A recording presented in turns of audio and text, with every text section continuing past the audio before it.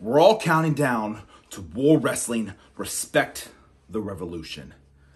And see, that word catches my ear. Because, see, that's what War Wrestling's built on. See, everyone talks about war. They're ready to go to war. They're ready to battle.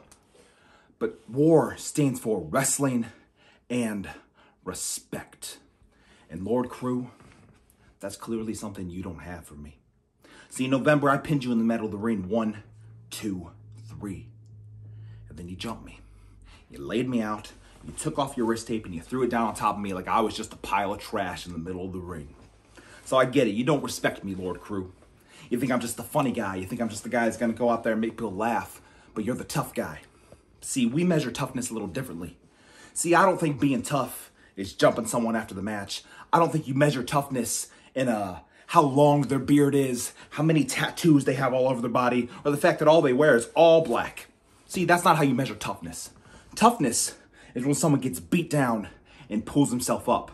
Toughness is when they show up month after month ready for a fight. Toughness is coming out there and not needing to tell you how tough they are. It's showing you how tough they are. So on January 2nd, Lord Crewe versus Handsome Devil right here, no shame, Jimmy Shane. We're going to find out who's tough.